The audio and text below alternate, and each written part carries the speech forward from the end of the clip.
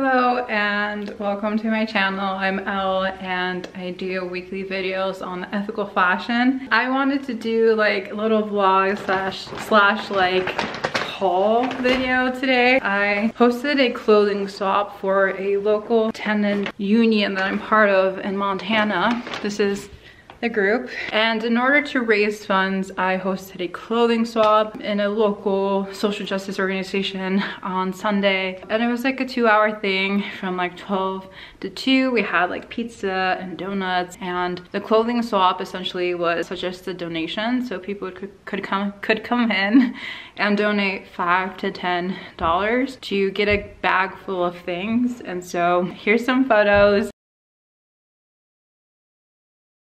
Bougie armory. Right? And my mom's over here.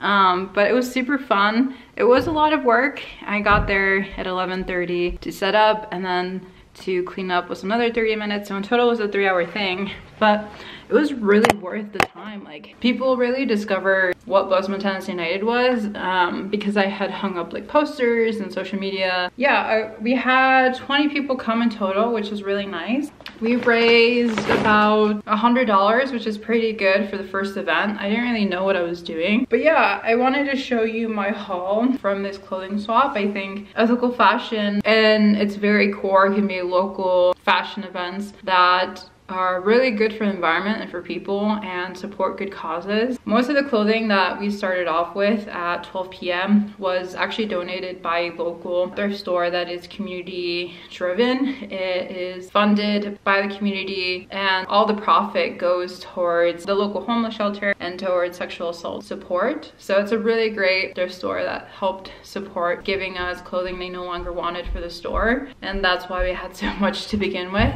And so people who came in also were able to like drop off their own pieces and grab new pieces, so it was really cool to see. And yeah, the local community came through. Like, they donated really cute like bags like this. This is like a little like almost like Indian artisanal vibe sort of thing. It's really dirty. You can see it's black over here. I really don't know what it's made out of, but it's really used. I think I'll need to hand wash it, but I love the little sequins. And I think it'll go with a lot of my like maximalistic looks, but it's not like too attention grabbing or it'll take away from that outfit. And then other people like dropped off really cool like scarves. It's so soft and like so cool and light. This is a perfect spring scarf, and it was like new in its package. Like, it's literally new. It's crazy how much you can get in like $5 donation bag.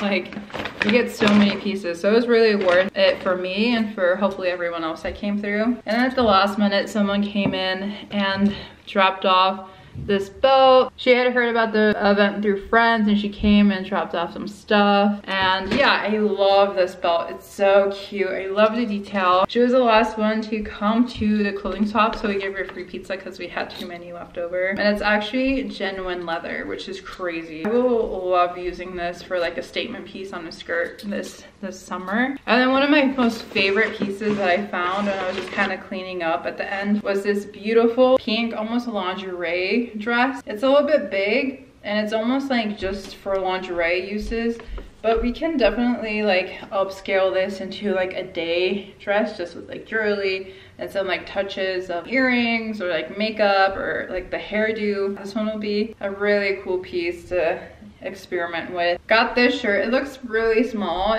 but it says it was a medium, and it's from Wild Fable. And I love the butterfly detail on here. It's stretchable, so that's why I grabbed it. It does smell like used, but I think it'll stretch, and it's crop top, so I really like that feature of it. I found this beautiful like mesh sunflower transparent shirt. It seems a little bit outdated because of the color, but I think if I like tie it at the end or something, or do a really cool skirt, it'll be really nice and really cool. I just have to really experiment with it. I've never heard of the brand. It's called Korean and it's 3X. It's gonna be huge on me, but I think I like that vibe. Like, it's just gonna swallow me. I just have to be really creative about the outfit. That's the only thing. A totally basic option I grabbed was this like long sleeve blue sort of like top. I think I really like things that tie at the end just because it accentuates my waist really well, and it's really soft. So I think this is just like a basic spring piece I'm going to be wearing. The brand is Object and it's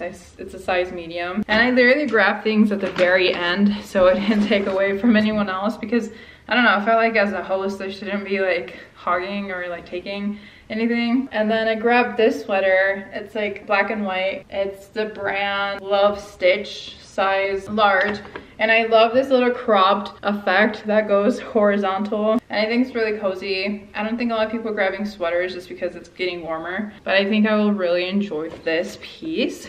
And then I grabbed another bag. This one's so fun. Look at this. This is so much fun. I thought it was a hat at first, but no. I think it's gonna be a little bit short. I don't really like short purses like this. I like the handle to be longer. I could add on. I could cut this and add on like another strip of something. I really like this bag. I love the color. It's gonna be fun. Matches the maximalistic vibes that I have going on. And then, oh, this is the last piece actually. This piece, I really love the pattern on it. It's like really cheaply made. The brand is not on here. It's gonna be a weird vibe. Like the pattern is really weird, but I think it's gonna be comfy and just an interesting look to play with. And I wouldn't normally buy this in the store. Kind of like trying to experiment with the idea of clothing in my head while I was picking them. And honestly, most of these pieces I probably wouldn't buy at the thrift store or at any store in general. I think clothing swaps are great to like find new styles. Yeah, like try things without too much of a risk. It can lead and does lead to overconsumption. Someone in the clothing swap was like, man, I'm dropping off clothing that I shouldn't even have had in the first place to grab more clothing I don't even need.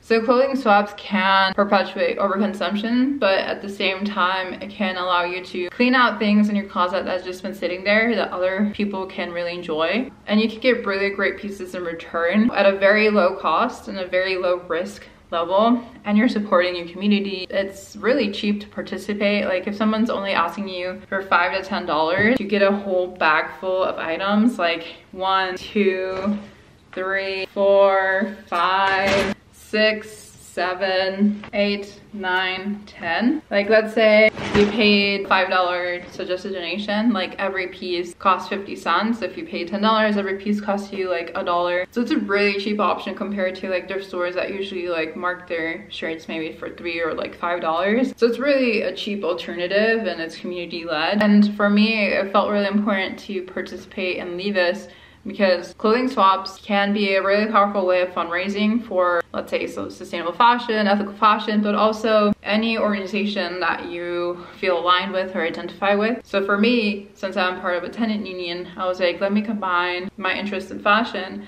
my interest in sustainability, my interest in clothing swaps, and the need for fundraising for money by doing this clothing swap and suggesting a donation fee. Obviously, we could raise the prices. I don't know. I just feel like a lot of clothing swaps should just be free in theory, just because we have so much clothing already. But yeah, if it's a fundraiser event, I think suggested donations does the trick. Excited for all the little goodies that I got. I definitely have too much clothing already. I have to take care of these clothing. I have to remember that just because I got them in a clothing swap and never really intentionally wanted them in the first place doesn't mean I shouldn't take care of it. So I'm gonna wash these, take care of them, find a place for them in my closet, even though I'm probably like moving soon. So my closet is so full right now. I don't know what I'm gonna keep or if I'm just gonna haul everything over to a new place. But yeah, that's the haul. Hopefully you enjoy, and it kind of illustrates the connectivity of ethical fashion to other social justice initiatives and organizations.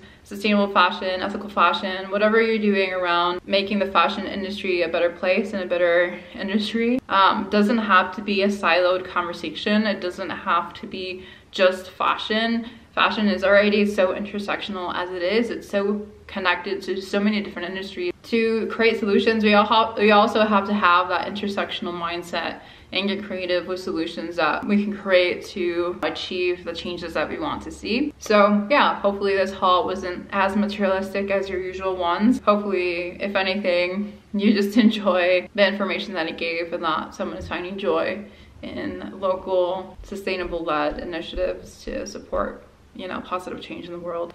If you like to see more videos, feel free to subscribe and turn on your notifications. Follow me on Instagram and follow me on all the socials. All the links are down in the description. I hope you have a good day, and peace and love. Bye.